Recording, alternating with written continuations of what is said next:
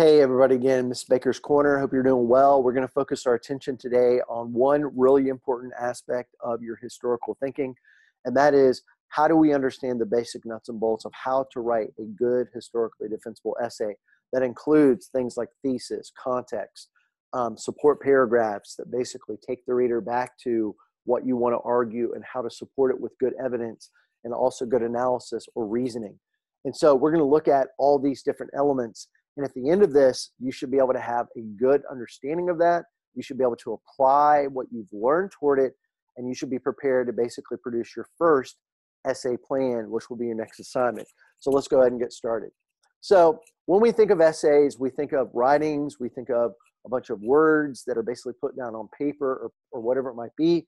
And we think of, guys, things that allow us to prove what we know, all right? Now, essays are not going to require the student to go over every single little detail that they know. And the reason being is because many of these guys are going to be planned and therefore timed, okay?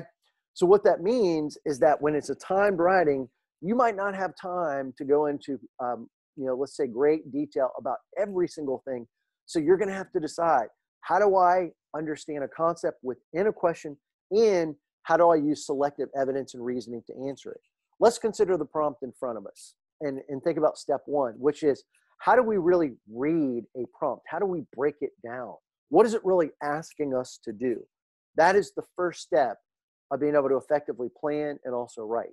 So the last 3 weeks, if you're in my class, we've been studying the early development of the executive branch of the presidency. We studied presidents from Washington to Adams to Jefferson, all the way through, of course, Madison and Monroe. Now what we want to do, guys, is we want to ask ourselves the question, how can we really show an understanding of their effects on the United States within that time period and how that's going to potentially affect the country moving forward? Well, the background of this is we have these 5 presidents. We have Adams. We have, Washington first, of course. We have Jefferson, Madison, and Monroe. But each of them in their own way, if you think about it, have all addressed both domestic and foreign policy issues or problems or things that affected the nation, that they all have to make a decision. How do we make a decision as the president that is going to be hopefully in the best interest of the United States, and what are going to be the long-term consequences and effects? Now, for some of them, they don't see those effects right away. For others of them, like Jefferson, that lives to be, in his 80s and he lives until 1826, he does get to see the effects of some of his policies, some for the better, some potentially for not so positive. But that's where the young up-and-coming writer has to basically think about evidence and make judgments on how to use it.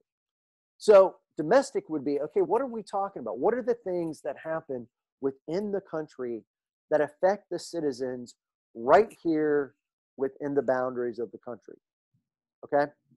And then we also want to think about foreign policy, okay? What kinds of things involve our relationship with the outside world? Well, look at what the prompt requires you to do. Washington's presidency established precedents. What is a precedent? We'll come back to that. And policies that set the stage for the development of the executive branch. We know that Washington's the first guy in office. So everything that he does, in a sense, is precedental. The way that he makes decisions about the economy and how to enforce law and all those things, okay? And we want to analyze the extent to which the next 4 are going to basically follow his policies to guide their decisions. In other words, are they going to do exactly what Washington did, or are they going to use basically their own way of thinking, politics, viewpoints, whatever word you want to use for it, guys, to drive the decision-making that they actually have as president? And as a lot of you guys should know, they are going to adhere to some, but of course, they're going to define the office to an extent on their own terms. We want to consider decisions that these 4 presidents made. Controversial actions. What is controversial? Things that elicited a response that obviously were very critical of those actions, okay? And ways in which their administrations affected the nation. All of you have heard of what's called short-term and long-term. Short-term is probably within the next 2 to 5 years, I would say, perhaps. Long-term could be consequences that go maybe 10 years down the line, maybe even 20, et cetera, et cetera. Okay, so as the historian, guys, we want to be thinking of the effects that these have with our analysis and also with how we're going to use our evidence. So stop here, guys, for a moment, pause your screen, have a piece of paper out perhaps, and brainstorm what this prompt is really asking of you.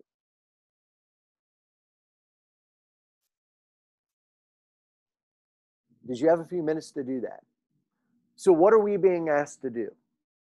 What we are not being asked to do is to simply write an essay that puts every president from Adams through Monroe in chronological order. Could you do that? You could. But what I would suggest is that you think about topics that you can use to formulate claims that eventually lead to a solid thesis. All right, that's going to be one of our steps down the line in the next few slides. Okay, and so think about it like this. All right, step 2. All right, so we have the prompt broken down. We know what it's asking us to do. We know that we got to write an essay that connects different presidencies, comparing, contrasting what they had to do with Washington as the first one. Now the question is, how do we organize or plan? We fail to plan, we plan to fail. Okay? Now, my suggestion is if you are doing this essay in a timed 40-minute fashion, that you take about 5 minutes to really think about this plan. If you have a little bit more time to write it, which for honor students you probably have at least a few days or whatever, then you want to put maybe a little bit more time into it.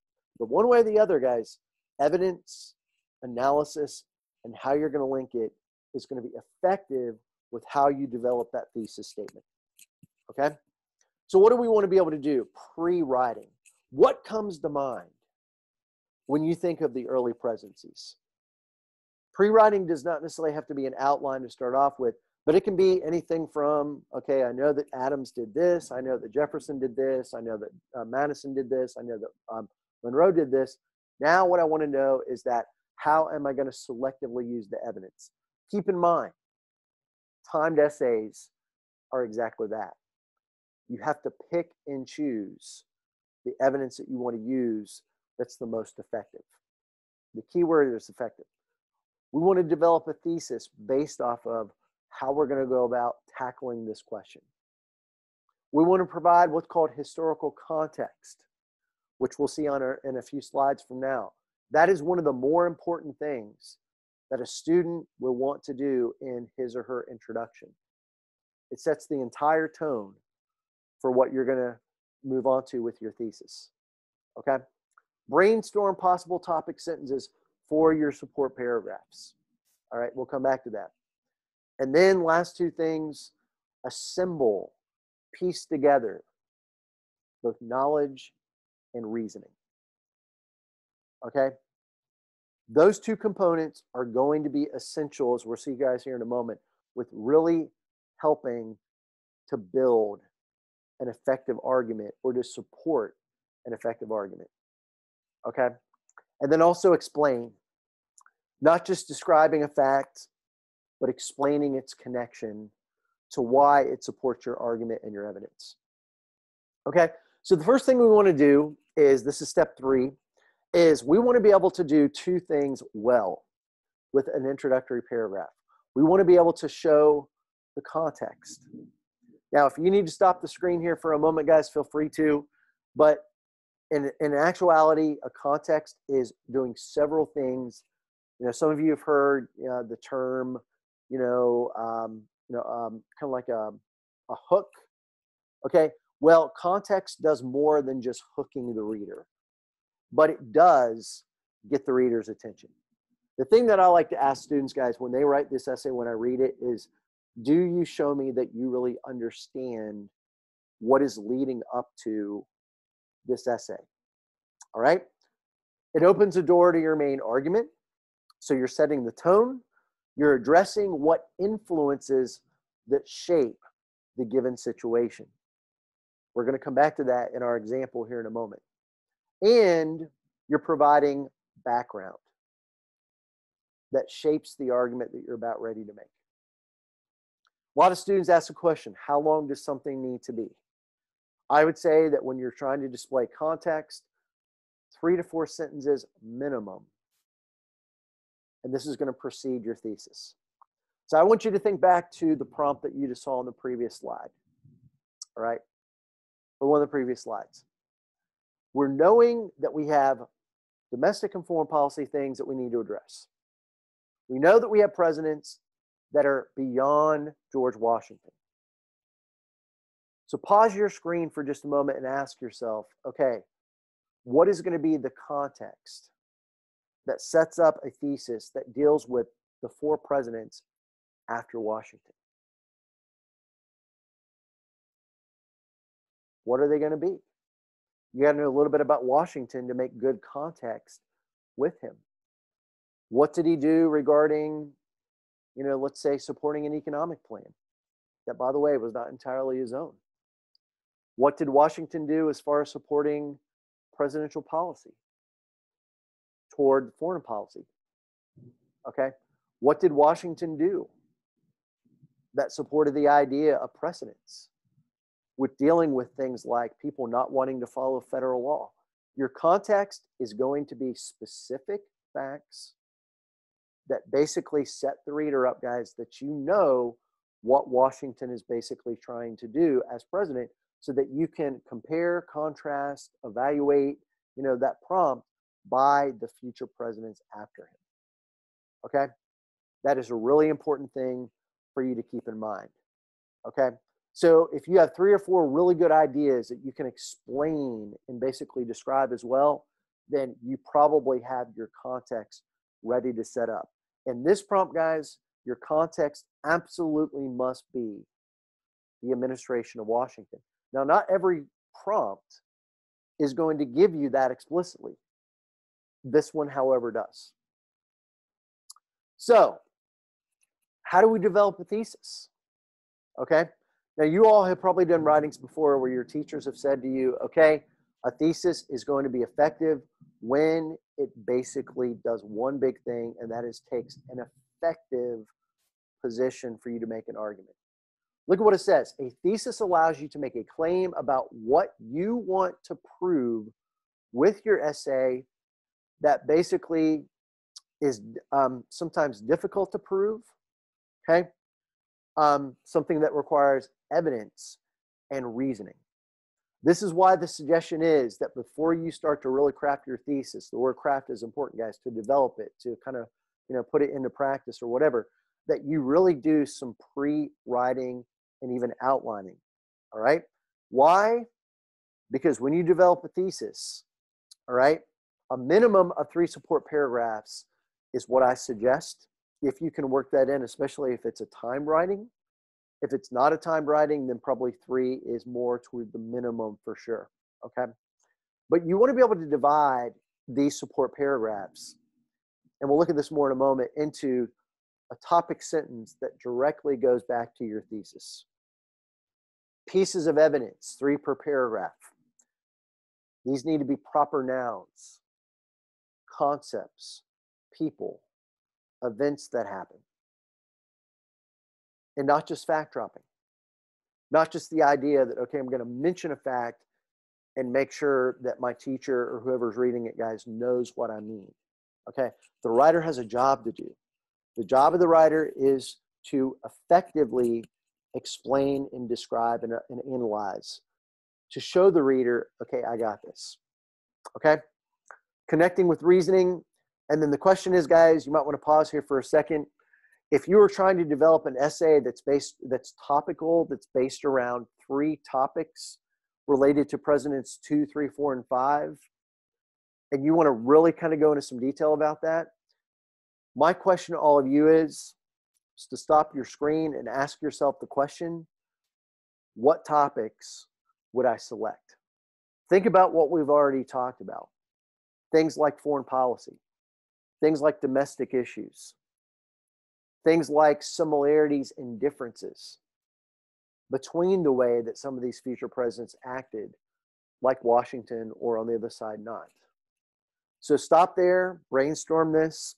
You should have a topic, evidence, 2 or 3 pieces for sure, and then the reasoning. Okay, what'd you get? This is a sample of how you could brainstorm this prompt pretty effectively. Okay, so if I was writing this, I would want to go over how does, and this is not, guys, one size fits all, but just an example here. I would want to ask myself the question, all right, there's definitely the development of political parties. We've seen that during Washington. So again, that's a common theme that you maybe pointed out in your context, okay? How do we see that? You'll notice, I don't even mention this president specifically, but you could, okay? And probably should as you analyze, okay? And so you've got evidence. We see the Sedition and Alien Acts. We see that election of 1800, that revolution that President Jefferson talks about. And we also see division over the War of 1812. So those are all things that if I'm writing, I'm going to describe. What are the 2 early political parties? What positions do they have? What is the election of 1800? How does it get solved? A lot of you guys should know that. All right, it's not something that just the election victory happens, the House declares it. No, it takes some time for the House to decide. All right, the Electoral College, excuse me. Okay, and then the House later on. All right, but look at the reasoning. I'm not going to go over all these, you can read them. But how do the acts lead to that cause and effect of nullification and division? Okay, that goes beyond the details of just simply telling me what does the Alien Act do and what does the Sedition Act do? And what are the long-term effects? How does this divide the country politically moving forward? Same thing to an extent when you're looking at the War of 1812, when you're looking at even sectional conflict. Who was more against the war? The North. Why? That's something for you to further analyze. That is, guys, where you're getting into your reasoning for how you're using your evidence with historical arguments. Okay? You'll notice here, territorial expansion and impact. This is not something that's just unique to Jefferson, but you'll notice, guys, here, again, all that territory that he bought does not want to become just territories and that's it. They want to become states eventually. How does that create a different set of complications between the purchase in the earlier 1800s and even moving until, you know, the latter days of Jefferson's life in the 1820s or late teens and early 1820s? And then America's place in the world. Think about that, guys. Whenever we talk about foreign policy, we're basically thinking about how does our relationship in the world get affected by foreign policy. Okay? So this is the way that you might go about outlining. For those of you that choose to do this, there's different ways you can go about doing this. This is a suggested way. Okay?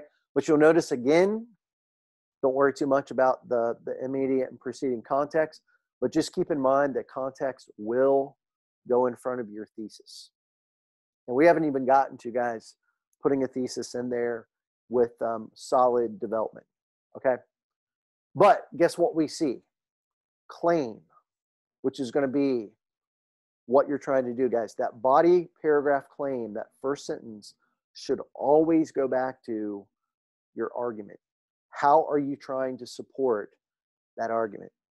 Now, let's say that your thesis might be something along the lines, this is just a quick example. It's probably not the best, but just an example. It's adequate.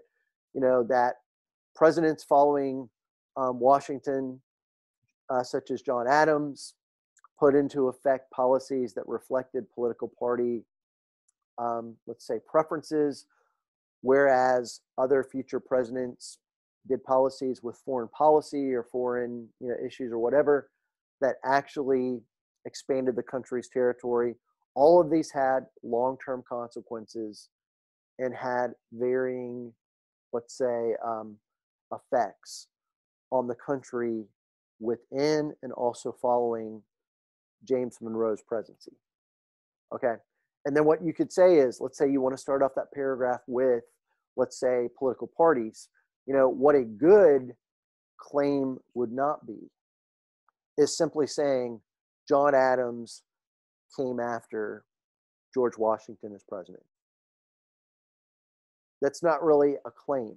But what a good claim would be is that future presidents such as John Adams and also Thomas Jefferson illustrated the developing presence of political parties and the division that would continue to be present within those factions moving beyond the era of Washington. Okay. What does that statement do? First of all, it's more complex, and it also will go back to a thesis that we'll get to here in a second. Okay. What that also does is it puts you in a position to use a variety of different kinds of evidence related to a variety of different presidents.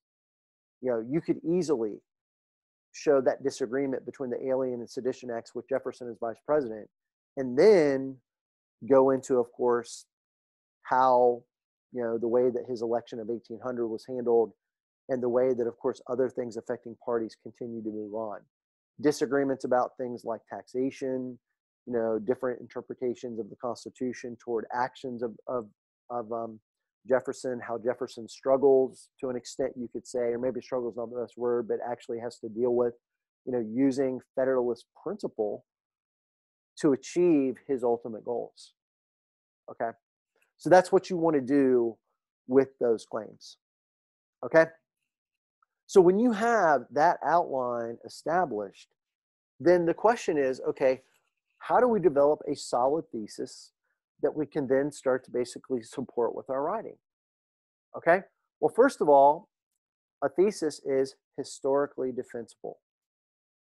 It's a claim about reasons that relate to why you want to make an argument. Okay. You can reference evidence that will help prove your argument. Okay. One word that some of you have come across if you've taken AP in the past is a line of reasoning. Okay. Must not be vague or simply restate your question. And it should not be after you establish, it should be, pardon me, guys, after we establish context. Okay? So I want you to think, pause your camera for a second or your screen, and ask yourself, okay, in my previous thing, I had 4 things that established context with why Washington's presidency was so essential to understand what I'm going to argue about the other presidents. What I want you to do is to basically write a thesis statement that does a couple of things well. Okay. Now remember, you do not have to address all 4 presidents that come after Washington. I would prefer that you do this more conceptually. But conceptually meaning you're looking at trends, themes, topics, etc. Okay. But you're going to have to basically bring that description of those presidents into your evidence. So stop there, and when you're done with your thesis, go ahead and basically turn the screen back on, and you'll see a little bit more. Okay, how did you write a thesis? That went back to the idea of proving the topics that you chose. Okay. And we'll look at that a little bit later if time allows. Okay. Once you have your thesis and it's something that you can defend, it's not just a restatement of the question. It's not just giving basic categories like there were foreign policy and domestic, things that all of them dealt with, which was technically in the prompt, as or in the background, then you are ready to move on to the idea of support paragraphs. Okay. A good support paragraph is going to have 4 things. 1 is a purpose with a topic sentence. This topic sentence, to be effective, guys, always goes back to what you're trying to prove. In other words, your argument in your thesis statement. All right. How does this statement, guys, basically support the argument that you're trying to make? Secondly, the purpose of evidence. Now, we just said this, guys, a moment ago. You don't have the time to use every single fact. I'm not grading you on you using every single fact. What we are evaluating is, one, the facts that you're using help drive your argument. They're well described, meaning that you're giving some detail to what they are and not just fact checking. All right. And they're vital to help prove your point. The minimum here is 3, but remember, proper nouns: events, people, concepts. Okay. Reasoning: this is the explanation. A lot of people call this the because of your use of evidence. Jefferson's Louisiana Purchase is a perfect example of expanding federal power, even though he was more a Democratic Republican, because et cetera, et cetera, et cetera. Okay.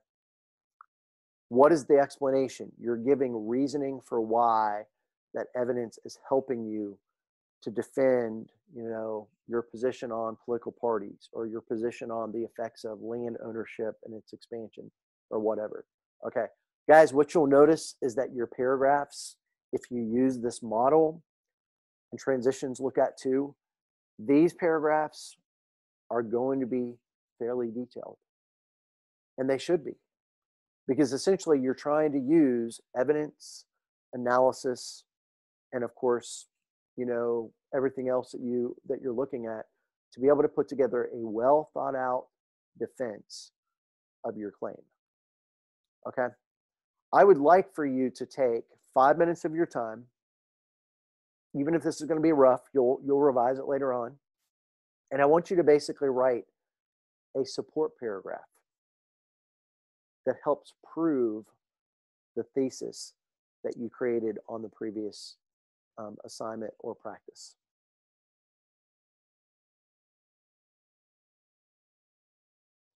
Okay.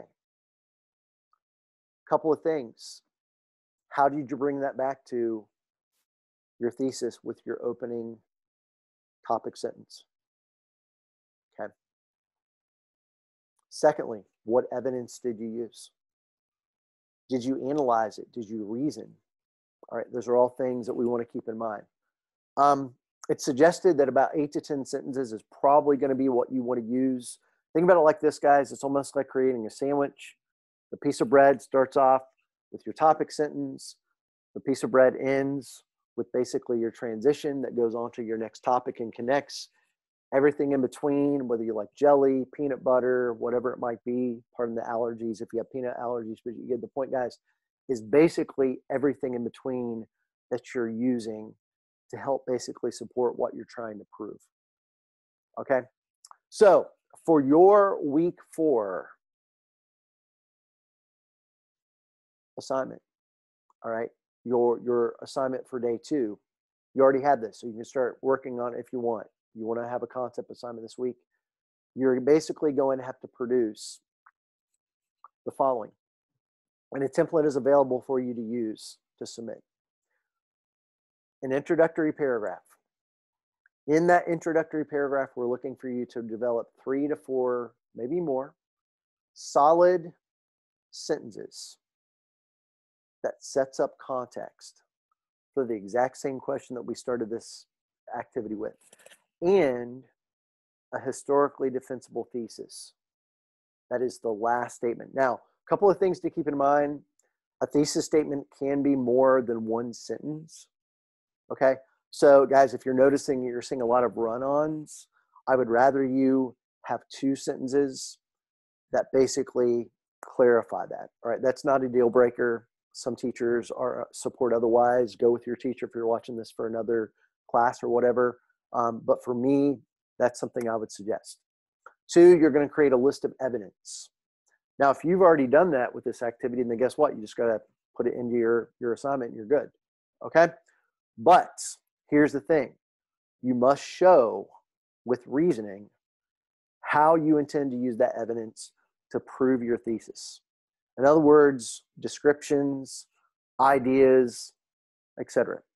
Okay? And then thirdly,